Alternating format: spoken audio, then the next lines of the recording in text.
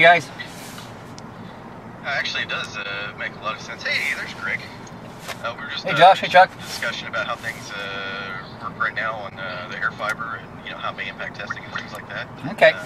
Just waiting for you guys. Well, let's answer Aaron. I guess he's here too. Yes, he's going to be coming up. So guys, what we'll do, I'm just going to bring the screen up. Could you guys see that? Yes, actually. I upgraded the units yesterday as well. So here under the system, was it Stefan, I think, that sent me? Yeah, no, that's perfect. That's our release candidate. That's probably what will go out as 1.5 released in a few weeks. Oh, okay, great. So, and this is where we're at. We did manage, actually today, right off the bat, to get the units right at the 70-74 range. The flow control on the port, can we turn that on? You betcha. And what that does is send pause frames to the tool so that when we start getting overloaded, it will tell the tool not to send data until we're ready for it. Typically, we do turn off the pause frames on other equipment, but that I will leave them on. We'll run the test. Usually, the result of having the pause frame on is your packet loss will go down, but it's hard to get a feel for what actual throughput you can get through there, because what happens is the equipment's throttling you down all the time. So what we'll do is we'll leave all the pause frames on. We'll run that test, and maybe we'll run another test after with the pause frames on so we can compare. Well, that's fine. What Yeah. we see with the JDSU equipment running link capacity here is that we're able to get more throughput when we have pause frames turned on. Basically, what the capacity graph is doing, and it's not exactly customer throughput. The capacity graph is crediting us with the entire payload or potential payload for every OFDM symbol that we receive. And every time we decode a symbol properly, we credit our capacity graph with 160 bytes. Is that the capacity graph is a graph of what the RF link currently can carry. It's not necessarily an accurate indication of the throughput.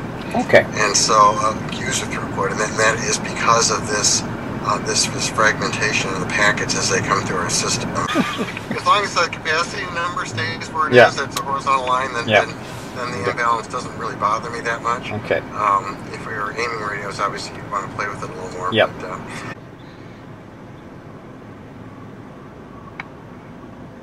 So here we are, part 2 of the testing. We had our conference call with Chuck and Aaron and Josh, and we went through all the settings. So right now we did a little bit of tweaking as per the recommendations. The bottom line is the capacity line, as long as we're holding solid at 774, in both directions, we should be good to go.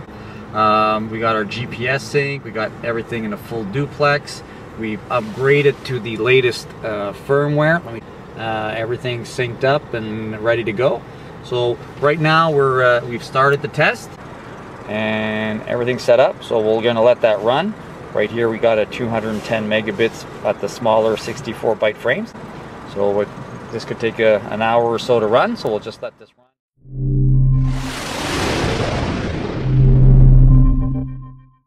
So by turning on the pause frames, just to give you an idea over here, I'm looking at the statistics on the port that we're using to generate the test traffic on. So as you can see on my receive statistics, we are receiving a truckload of pause frames. In other words, telling us to slow down. Where we're at now is basically, this has been holding like a rock over here. Staying at the 77.4 transmit receive, GPS, everything's nailed up and running pretty good. And let's just take a look. And we seem to be doing pretty good for the 64, 128, 256, 512, and 1024. And then for just everything seemed to drop off after that for the 1280 and 1518.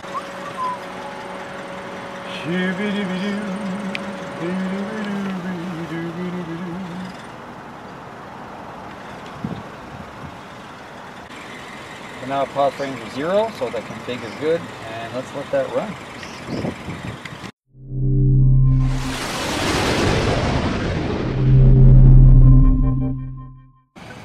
Okay, so just to let you know, the sun's about to set here. It's raining, drizzling. It's been a cold, hard day. We've been here for about 8 hours now doing these tests. But the good thing is the radios have stayed up solid all day. As you can see, our signals are pretty close to being balanced. Our GPS 100%. We're staying at 744, 743. It's been like a rock all day. And we tried different tests with the pause frames on, pause frames off. Okay, so we're back in the office now and taking a look at the results from that day of testing out in the cold, wet rain.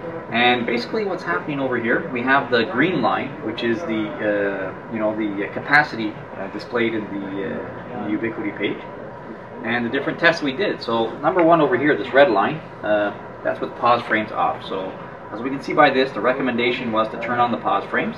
And we can see why. With the pause frames on, we pretty much overloaded the link right away. We were sending 900 megs of test, and it just said can't do it, can't do it, can't do it. So then we did another test where we had the pause frames on one side. So we're just sending pause in one direction. We had some traffic come here. It actually went up quite high over here, but it totally dropped off as we got around to the 1254 range. So another one not recommended that you do is to have the pause frames on one side. So then we followed the complete recommendations with pause on both sides, and we can see over here, we had a nice clean ascending line around the mid-range. We got pretty good throughput. Still, a bit away from what the capacity was, but I think Chuck explained that earlier. And then we kind of drop off over here. So as you people out in the community using this equipment, using the radios, having different ways of testing, we're really curious, if this could be reproduced. Are you seeing the same things? Because in the real world, a lot of this over here is going to be your voice over IP, right? And over here, one of these large, you're going to have your file transfers, right? And you're going to have video. So these areas over here, where we have these lines that are quite low, we're trying to figure out, using our dynamic flow adjustments, where do we trigger? Do we use this as the capacity? Should we use a combination of averaging these out as a capacity? And are people out in the fields, getting these types of same results? Any feedback would be appreciated.